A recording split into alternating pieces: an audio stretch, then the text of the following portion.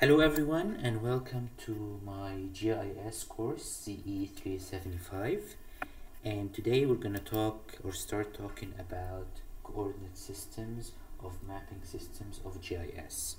So let's directly jump into our presentation. So we're going to talk today about different things. It's the base and the core of the GIS science is how to put locations on the earth. So we're going to talk about different things, including something called geodesy, which is surveying, datums, which are reference systems that we use to do our coordinates, and the last video will talk about map projections, and finally this will be related to coordinate systems that we'll be doing throughout this chapter and this part. I would ask you guys to read any chapter in coordinate systems in any GIS textbook. In our textbook in this class, it's going to be chapter 2. So let's move directly. So what's the meaning of georeferencing? It's you want to locate stuff accurately in a map. So that's what you want to do. This is called geo. Geo means the shape of the earth, and to reference that by using a coordinate system. We use it for accurate mapping and results for a really good GIS system that is accurate. To use it in a project, and engineering projects need some accuracy in terms of location.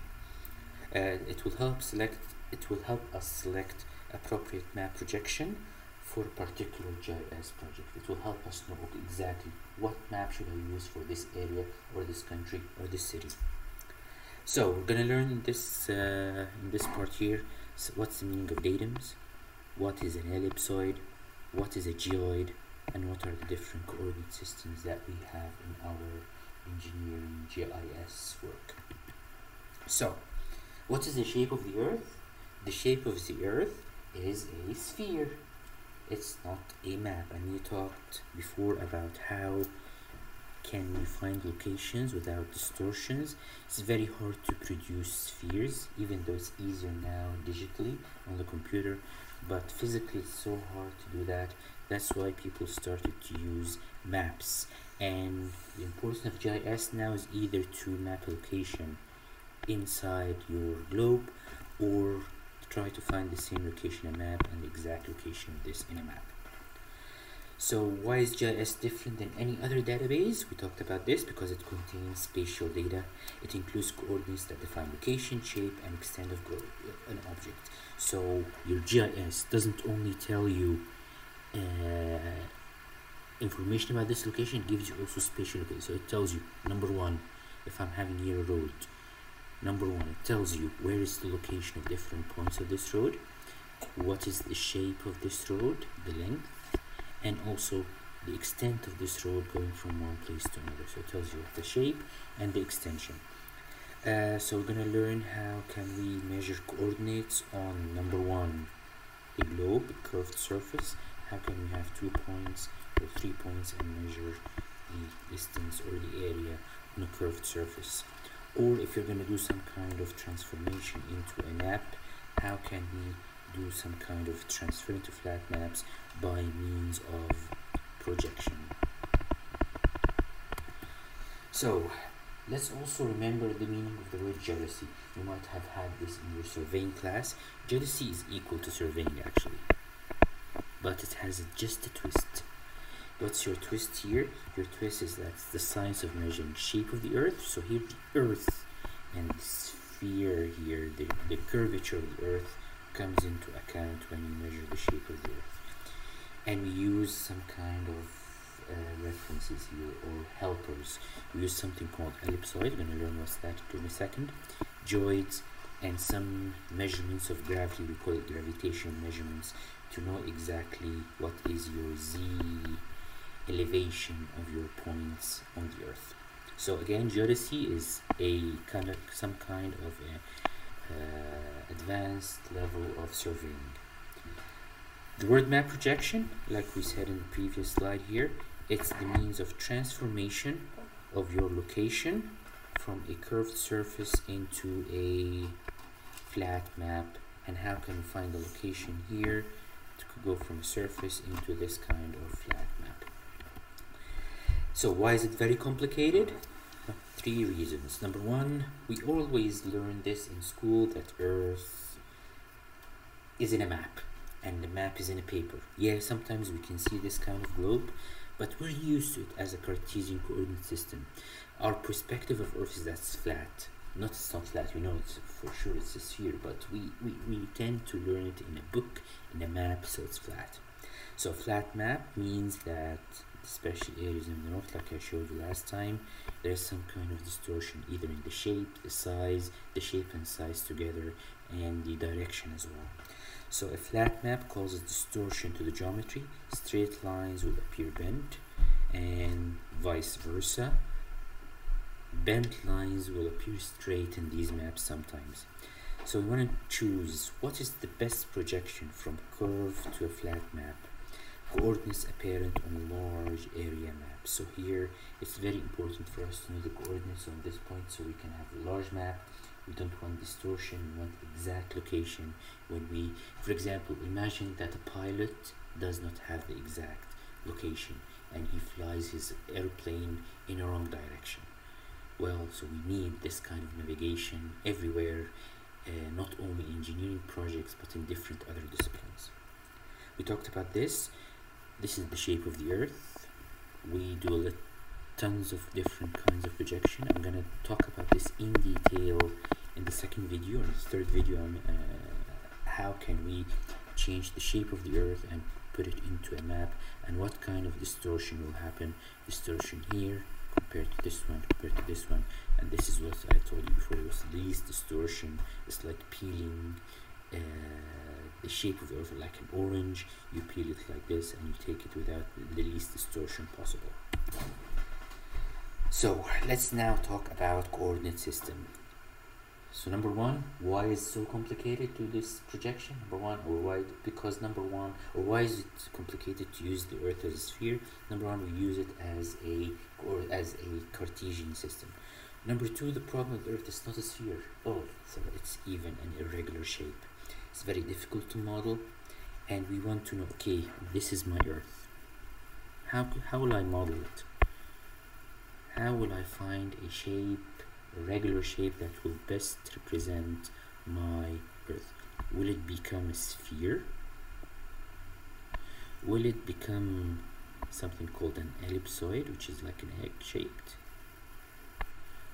Or I do projection and it turns to be at the end to be a flat map. Another thing we're gonna talk about today, there's some other surface. We're gonna use something called the geoid. So you can see here we can use different surfaces that tries best to represent a reference to map this land. So the Earth is very difficult to model. What shape do we do? And we call this shape your datum. Datum is a reference thing that you relate to. Once approximation that people use, and we all use, even in a globe, when we see a globe, it's a sphere. However, the Earth is not a sphere. Number three, why is it so hard to use the Earth as a sphere? Because it has some errors, some inaccuracies in measurements, and what system should we use? So we've answered the question, why is it complicated and why we need this coordinate system. So the rule of thumb is that we understand coordinate system used for all data, convert to the same unified coordinate system prior to any analysis. So let's now just jump directly and talk about this datums. As I told you, the Earth is very regularly shaped. So we want to find the foundation. So a datum, we want to find some kind of a datum. What's this datum? It's a reference or foundation surface against which accurate position measurements are made. For example, it identifies 0 in a measurement scale. So when we are measuring this distance here and we use the ruler, this will be our datum, the 0. In this case here, we're going to use some kind of a regular model so we can measure and do some measurements using some equations on a regular shape, and we use the data, and this will become our reference or foundation surface. So we can start now measuring distances between 2 points like we did in our lab. In US, there are 2 datums. So we use in US 2 kinds of datums. Something called horizontal datums to find the location in a horizontal way, meaning that you have here two coordinates tells you the location where you are on the earth, and another datum where let's say you're here in the mountain, you want to know what's your elevation when we use in surveying. Remember when we use leveling? So we have horizontal and vertical datums. In the US, NSRS, which is the National Spatial Reference System, is the foundation for georeferencing used by different professionals like surveyors, cartographers, and so on. Let's talk a bit about history here. This science is not new. I know people think that after we developed our satellite systems, it's new. Actually, it started from the ancient Egyptians and ancient Greeks, when they had their own ideas of how to measure the distance on the earth. So they had different experiments using some astronomy and using the light of the sun, using shadows, and using the stars as well. For example, Aristotle and Pythagoras wanted to measure the radius of the earth. They had an idea, the earth is round, and you want to measure what is the circumference and the radius of the earth. So how did they do it? They said, okay, you know what, let's measure on the same time in the earth the angle between 2 points on earth. We want to find this angle here, and from this angle we can calculate, and it's easy to measure the distance between the first city was Alexandria, the second city was Syene, and they specified a specific day where the light rays, where there is no shadow whatsoever at Syene, and then they measured the angle of this light ray from the sun, and since the light rays are parallel between the two cities, they assume the angle is going to be alpha in this case, and they used that to calculate, and they found alpha to be this angle here. Knowing alpha, and this is simple mathematics here, knowing alpha and knowing the distance between the 2 points between Alexandria and Syene, they were able to get it. It was very kind of really accurate, not that accurate, but it's kind of really close to what we have right now. And they found that the circumference of the earth was around 40,000 kilometers. So this was the first experiment. Another experiment is using stars. So also between two cities, Rhodes and Alexandria, they just had a plumb bob, two cities. So we have here 90 degrees, and they started looking at using specific equipment, looking at this star and finding the difference in angles, and also they were able to down calculate from the horizon line the angle theta, and then from theta and the distance between the two cities A, they were able also to calculate the radius and the circumference of the earth. So this was another way to calculate measures using the Greek and the ancient Egyptians long time ago. So it's not something new for people to try to map stuff and also to find different locations on the earth, and also they want to figure out, okay, what's the radius of this earth we're living at. So now let's define what's the meaning of ellipsoid and spheroid. This is the horizontal datum that we use to measure everything on earth. This is the earth. It's a very irregular shape, and we want it as much as we can to specify a regular surface that will best specify our earth. And because the earth turns around its one of its poles, which passes through the north and south pole, and because of the gravity and turning around 24 hours, one rotation every single day, it happened that this became the shortest distance, and it turned into some kind of an egg shape. And these are the different, number one, circumferences. You can see here between the north and the south pole, they found that this circumference is around 39,000 kilometers. Measuring the circumference around the equator, which is going to be the bigger part here, it's a little bit more, 40,000 kilometers. Also, then when we measured the radius of the Earth, they found that the radius along the equator, which is radius from the center to the equator, is around 6,378 kilometers, a little bit less when you want to measure the radius up to one of the poles, the north or south poles. So that's why they said the best way to model our data, the best way to model the Earth is what we call here an oblate ellipsoid. It's flattened at the poles because of rotation around the shorter axis. And I'm going to learn something called flattening in this class. I'm going to ask you to measure the flattening for every ellipsoid. Is there more than one ellipsoid? Yes, there is. There are different kinds of ellipsoids based on different history. They try to model as much as we can this irregular shape of the Earth. This might be an ellipsoid, you can see here. This might be a different ellipsoid. And the more points we get, we can have a better representation, a better ellipsoid of the Earth. So, at the beginning they said, you know what, it's a sphere, so we have a radius of the sphere and that's it. This will be the best representation of the Earth.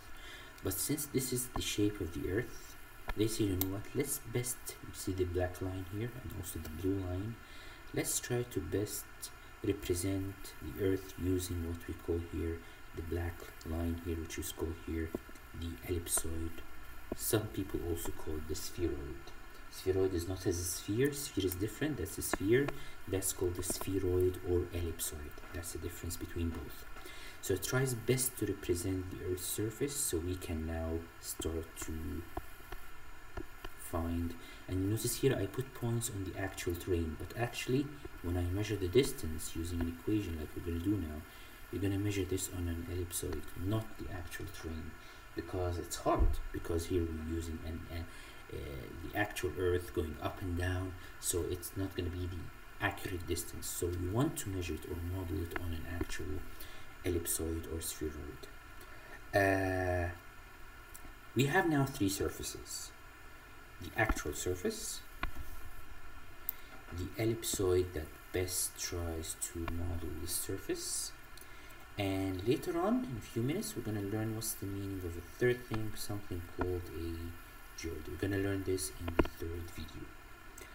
So what are these three surfaces? One is the actual surface, and the other are two models that try to best figure out how does this surface look like. The geoid is used for vertical referencing, and the ellipsoid is used mainly for horizontal referencing. When I say horizontal, I'm saying here x and y. For this one I want to find z, the elevation from this geoid. And you notice at any point now there's going to be something called an n. And also we're going to learn what is the separation between the two surfaces, which we call here n. So here, let's now define what is the meaning of an ellipsoid. An ellipsoid is as simple as if you have an ellipse, an egg-shaped, and this ellipse started rotating around this axis here, passing through two poles, 360 degrees. It will give you an egg three-dimensional shape, and every ellipsoid has two axes and two radii. This is called the semi-major axis A, and this is called semi-minor axis B. So again, let me put it here in the drawing.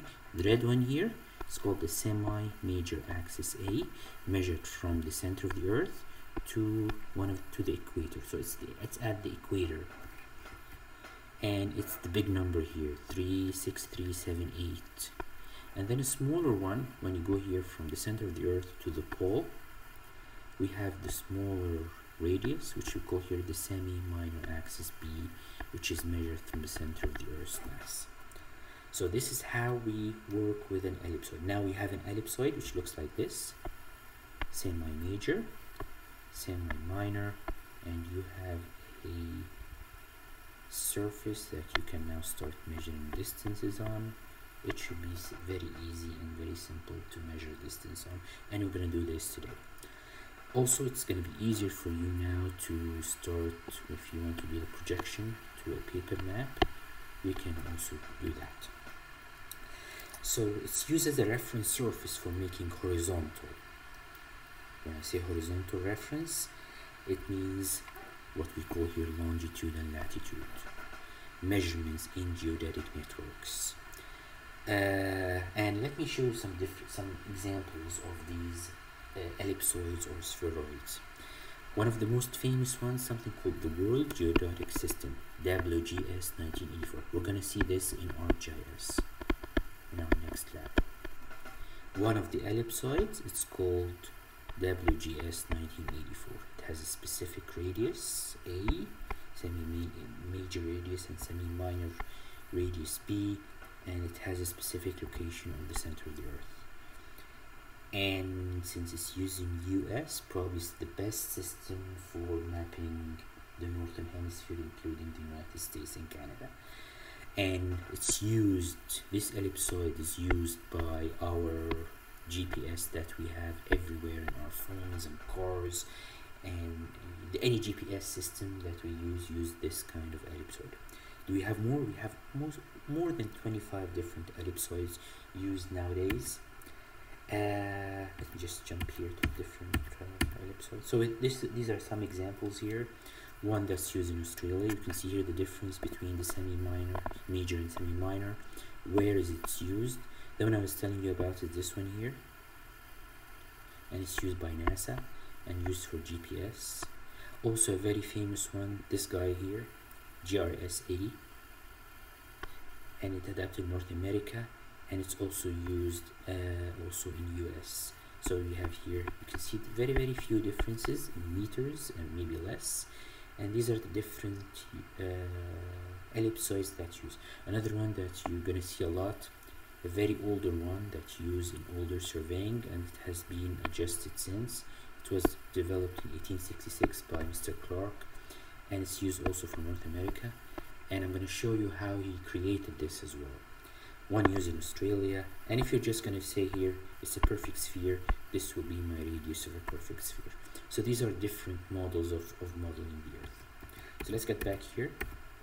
So let's now calculate what's the meaning of the flattening of ellipsoid. It tells you how egg-shaped it is compared to a complete sphere. Is it let's put it this way, is it a football or a soccer ball? The flattening will tell you that. So flattening is so simple. It's equal to the following.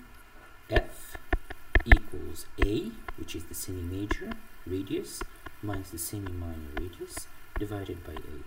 If we calculate it for our WGS 1984, we just subtracted these two, and there is no square here, don't put any squares, divided by, this needs to be changed, I just did it while sleeping. It's going to give you F equals, divided by A, it's going to give F equals 1 over 300.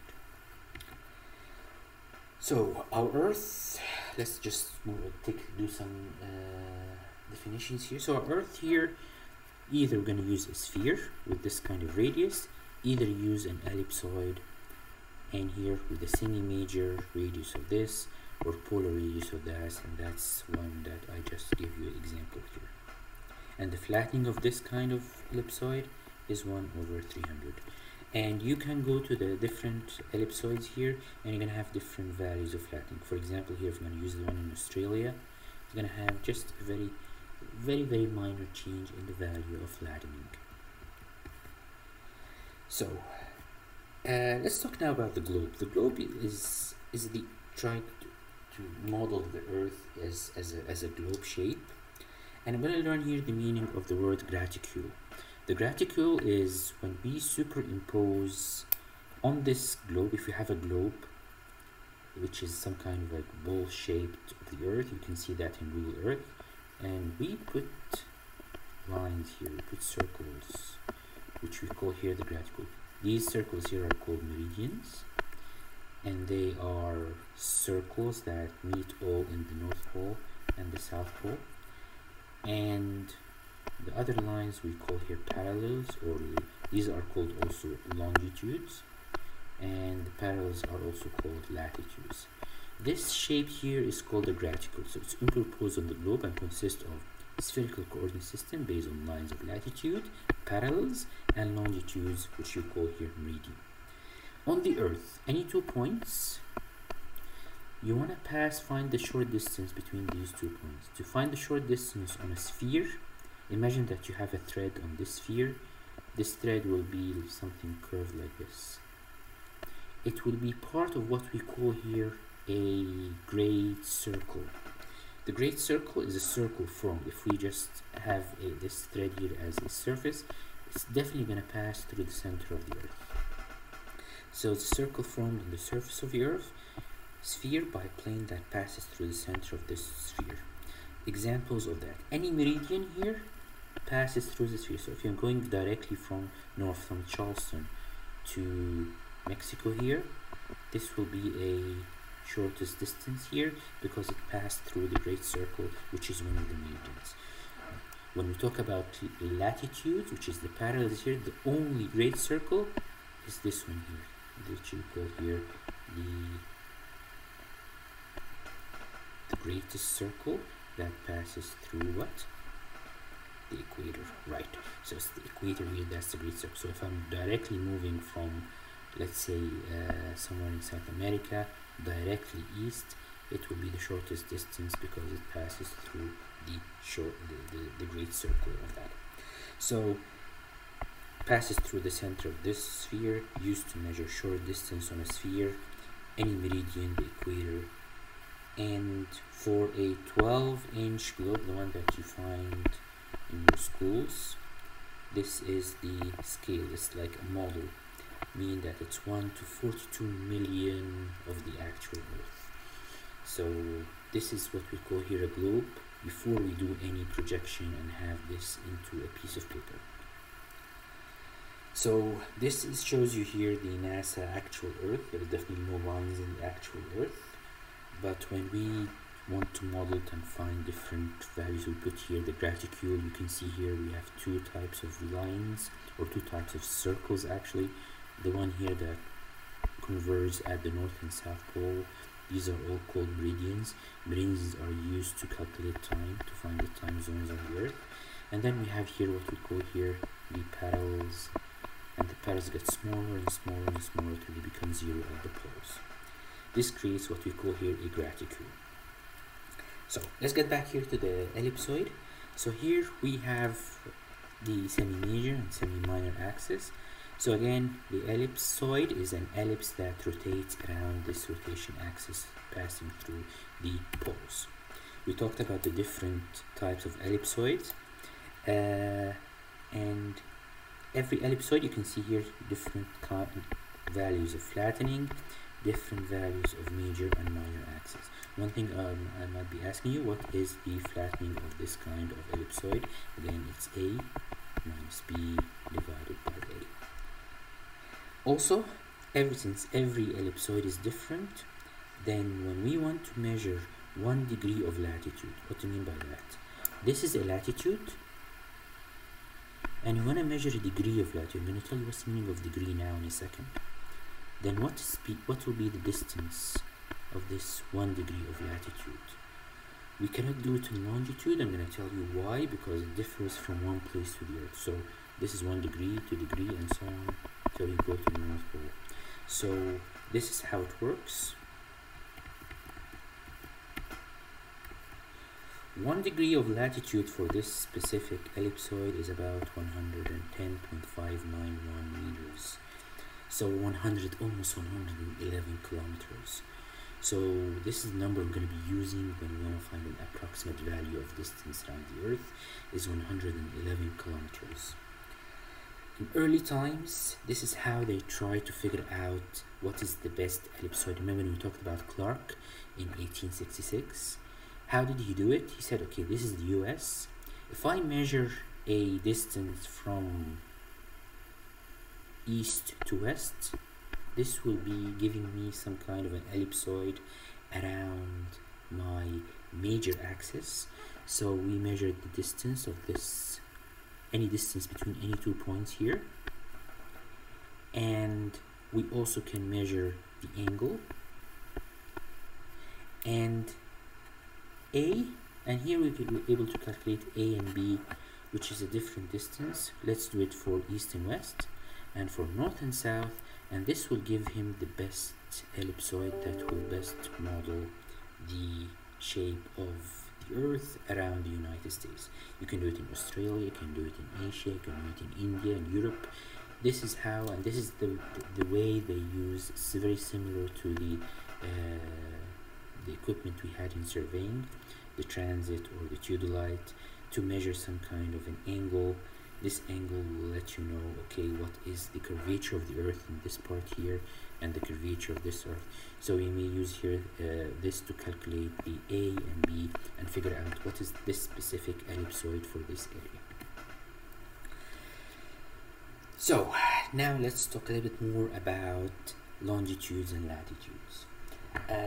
Longitudes and latitudes, we divide the sphere into space of latitudes. So we have here this latitude here, which is called the equator, and we have parallel latitudes that get smaller and smaller and smaller till we have this circle here. So there are circles that have smaller radiuses or radii till it reaches here the north and south pole, where we have 0.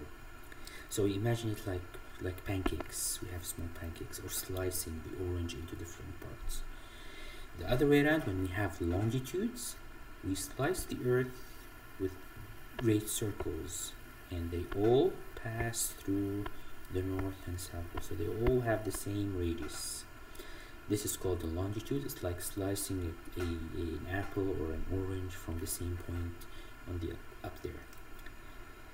So let's now define it into time. So since the Earth turns around itself in 24 hours, so 360 degrees is equivalent to 24 hours. Since it turns around 360 degrees, it's equal to 24 hours. So this gives me this equation here. 1 hour is 15 degrees of longitude between 2 lines here, and this gives me the different time zones. So again, 1 hour is 15 degrees of longitude. Why? Because the whole 36 degrees is 360 degrees, gives me 24 hours. Can we convert degrees into other units? Yes, we can. Can we convert degrees into a mile? Also, yes, we can. Let me show you how. So for an ellipsoid, and for this kind of longitudes and latitudes, we want to define first here the poles and the equator. We want to define the geographic coordinates, meaning here meridians and parallels. And here we want to figure out, okay, if we go up here, what will be the distance between these 2 points here. So 1 degree longitude, let's move here at the equator. 1 degree longitude will be equal also, remember this number here, 111 kilometers. But that will be at the equator. When we go up here, 1 degree or 10 degrees or 360 degrees will be 0 because we're at the pole. They all converge into 1, and that's the problem here. But for the latitude, 1 degree of latitude is 111 kilometers. It goes from 110 to 111 at the poles. So there's a little bit of changes here because of this ellipsoid thing. So geographic coordinates occur on a curved surface. Long lines and median converge at poles. Conversion causes this kind of distortion. So I'm gonna stop here, guys, and I'm gonna have another video where we start talking directly about how to calculate coordinate systems and the different coordinate systems of our engineering and GIS work. Thank you, guys, and see you in the next video. I will turn off my video right now.